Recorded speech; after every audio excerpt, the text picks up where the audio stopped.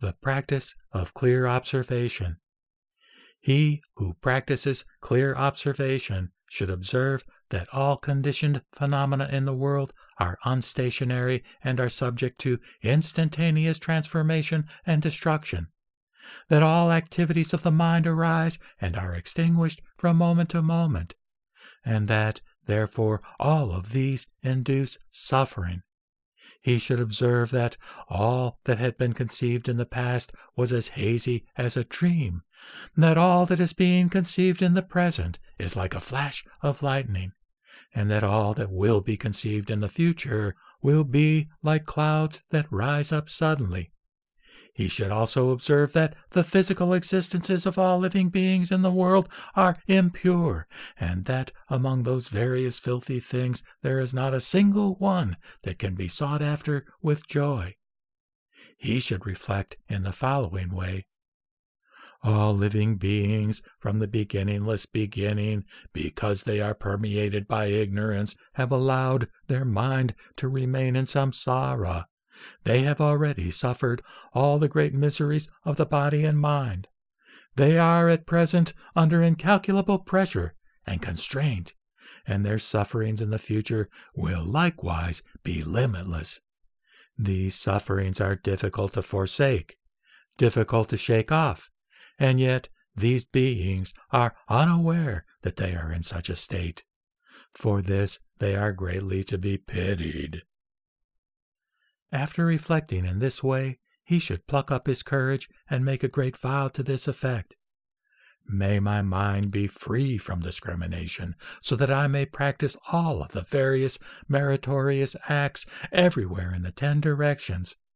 May I, to the end of the future, by applying limitless expedient means, help all suffering sentient beings, so that they may obtain the bliss of nirvana, the ultimate goal.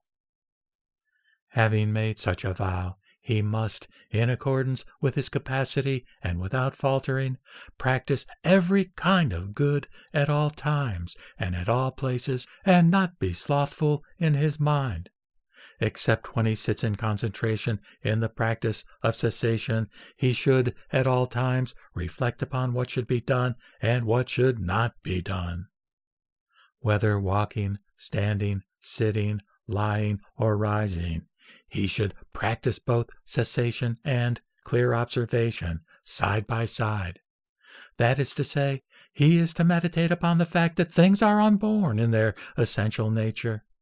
But at the same time, he is to meditate upon the fact that good and evil karma, produced by the combination of the primary cause and the coordinating causes, and the retributions of karma in terms of pleasure, pain, etc., are neither lost nor destroyed.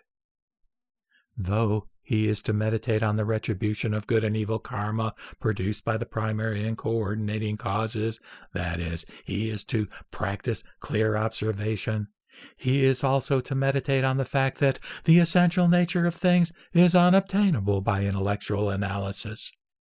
The practice of cessation will enable ordinary people to cure themselves of their attachments to the world, and will enable the followers of the Hinayana to forsake their views which derive from cowardice. The practice of clear observation will cure the followers of the Hinayana of the fault of having narrow and inferior minds that bring forth no great compassion, and will free ordinary people from their failure to cultivate the capacity for goodness. For these reasons, both cessation and clear observation are complementary and inseparable. If the two are not practiced together, then one cannot enter the path to enlightenment. Next, suppose there is a person who learns this teaching for the first time and wishes to seek the correct faith, but lacks courage and strength. Because he lives in this world of suffering, he fears that he will not always be able to meet the Buddhas and honor them personally, and that, faith being difficult to perfect, he will be inclined to fall back. He should know that the Tathagatas have an excellent expedient means by which they can protect his faith. That is, through the strength of wholehearted meditation on the Buddha, he will, in fulfillment of his wishes, be able to be born in the Buddha land beyond, to see the Buddha always, and to be forever separated from the evil states of existence.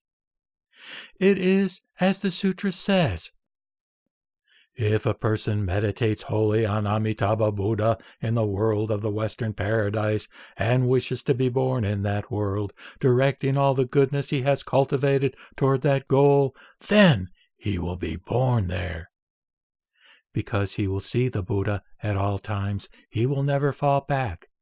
If he meditates on the Dharmakaya, the suchness of the Buddha, and with diligence keeps practicing the meditation, he will be able to be born there in the end, because he abides in the correct samadhi.